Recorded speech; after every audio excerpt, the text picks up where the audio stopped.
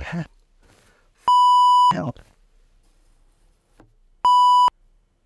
You're censoring me now. I cannot say anymore. What do you mean it's a family show? It's not a... We're gonna talk about precogs and steel balls. It's not a family show, for sake. Hell. Oh, new tablecloth. Looks nice.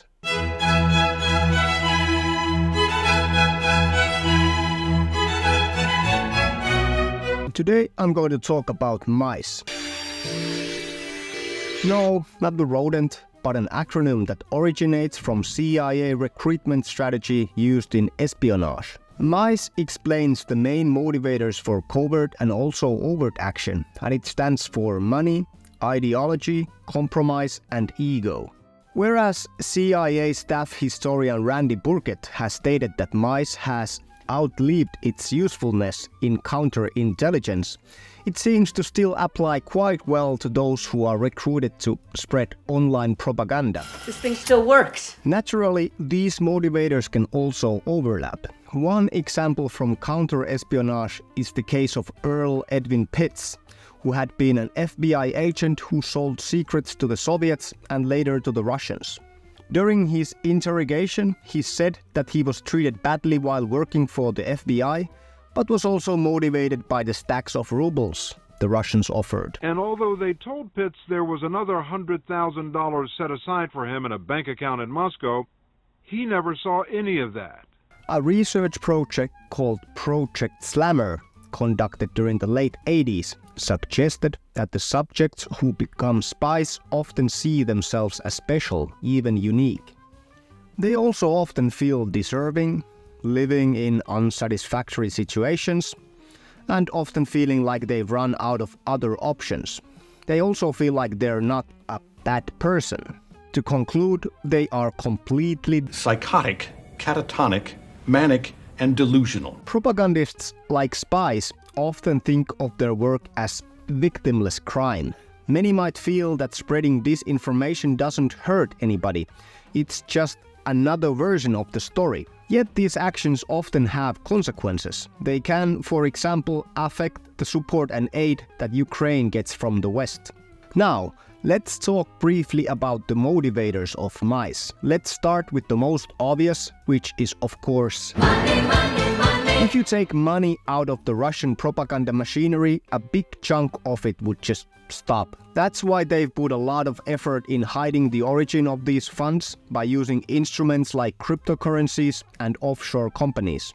There's evidence that some propagandists and independent journalists, like the Finnish Janus Putkonen, are on the Kremlin's payroll. Another example is a Malaysian social media figure and RT columnist Ian Miles Chong, who often argues against the decadent West. Of course, money can influence businessmen and politicians too. You can become incredibly rich by doing business with the Russians, and many of them promote pro-Kremlin viewpoints out of greed. Greedy and stupid. Let's move on to ideology.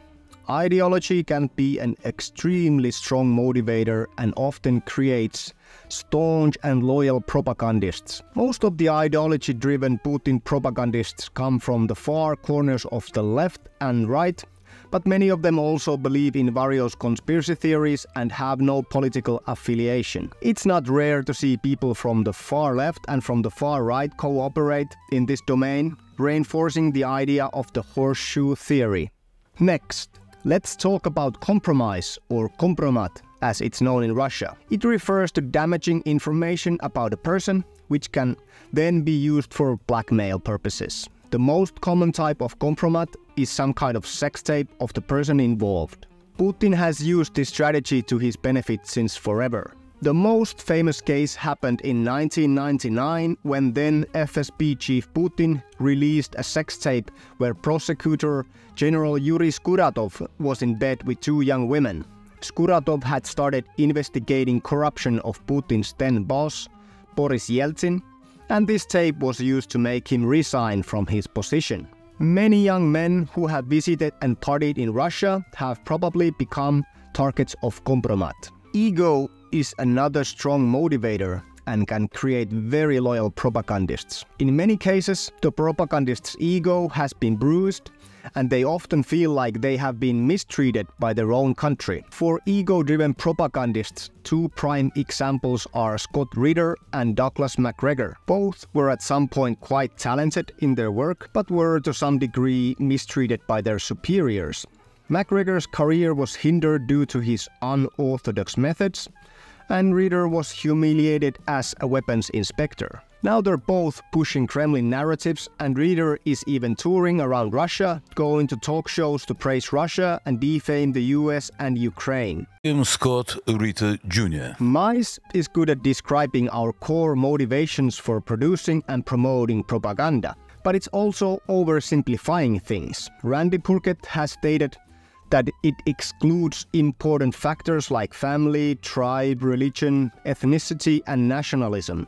But it's still a useful tool for determining what drives these actors to publish disinformation, and that in most cases we can apply these motivators to most people. One of the biggest recruiters of Russian propagandists is a low-life thug and chef turned businessman, Yevgeny Prigozhin.